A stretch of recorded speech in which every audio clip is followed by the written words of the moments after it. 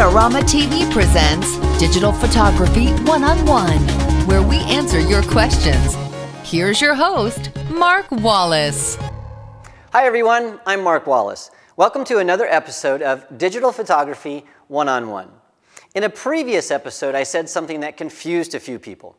I was talking about aperture values. I said a small aperture value is a large aperture opening. And I got a lot of email about that, and I think the email from Raquel sums it up best. Raquel wrote, "I'm confused about aperture values. Why is f2.8 a large aperture opening and f22 a small aperture opening? That seems backwards to me. Can you give us a better explanation?" Well, Raquel, aperture values can be confusing at first. To understand what aperture values are, let's first take a look at the aperture itself. The aperture is found in your camera's lens, not in the camera body. And the aperture determines the amount of light that passes through the lens. The aperture does this by changing its size. The aperture can have a small opening or a large opening, and you can actually see that in this lens.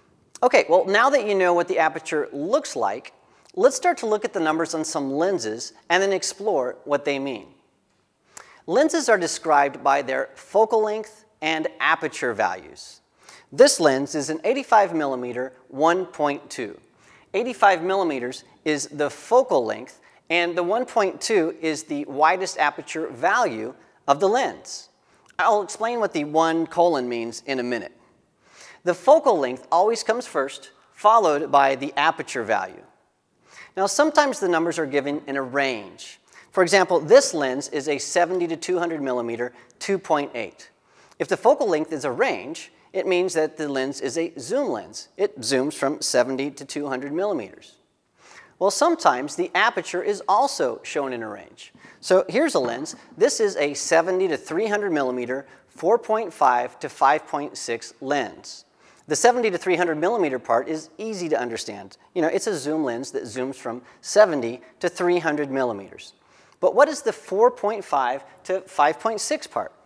You know, why do some lenses give one widest aperture value and others give a range? Well, let me explain how aperture value is determined, and then things will make sense. Yes, okay, I know there's a bit of math to this, but it's easy math. And math is fun, right? Okay, well, let's dig in. One thing that's important to understand is that f2.8 or f22 is an equation. The F stands for focal length. So f2.8, it actually means focal length divided by 2.8. And f22 means focal length divided by 22. That's why the small aperture value is a large opening. Think about sharing a pizza with friends.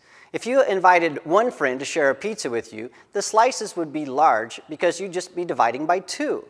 But if you were sharing that exact same pizza with 22 friends, the slices would be much smaller. So remember, a small number means a large opening, and a big number means a small opening. Okay, now let's dig a bit deeper. If you look closely, you'll see that there is a 1 with a colon before the aperture values on your lens. That 1 means that the aperture value is a ratio. It's a ratio between the focal length of your lens and the size of the aperture. Now let's walk through it. f22 or f2.8 is an equation where f equals focal length. Now for the math. I'm going to make up some numbers just to keep things simple. So remember, I'm just making up these numbers. They're not real. We're just trying to keep things simple. Now let's say we have a lens that's 100 millimeters with an aperture value of 2. That would be written as f2. Now if we replace the f with our focal length, we'd get 100 divided by 2. And the result of this equation is 50.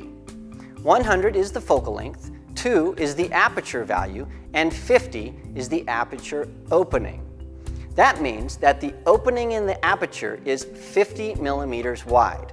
100 millimeters divided by 2 equals 50 millimeters.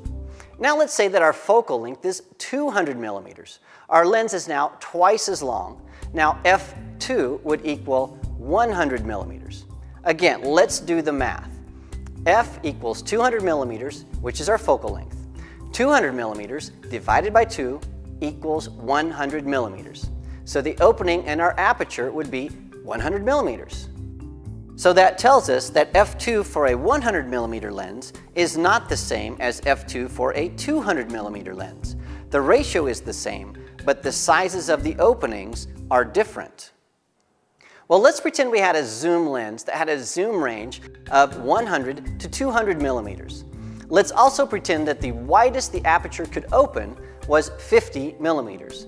If the aperture was all the way open and our lens was zoomed at 100 millimeters, the aperture value would be f2. Well, how do we know? Let's do the math. 100 divided by 50 equals 2. Or we can use the formula I showed you before.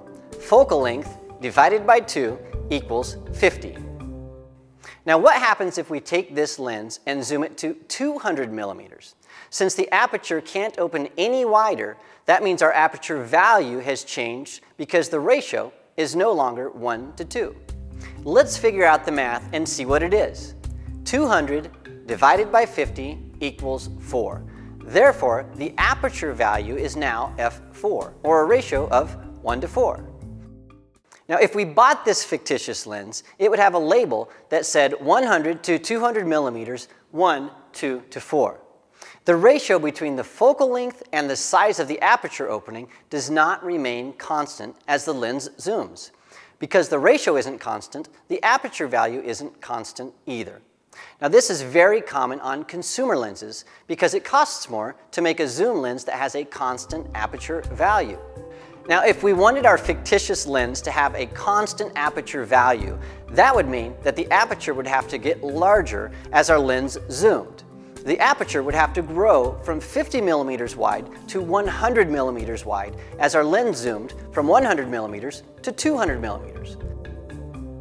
It would also mean that our 200 millimeter long lens would have to be 100 millimeters high. And that is a huge lens and would be very, very expensive and almost impossible to make.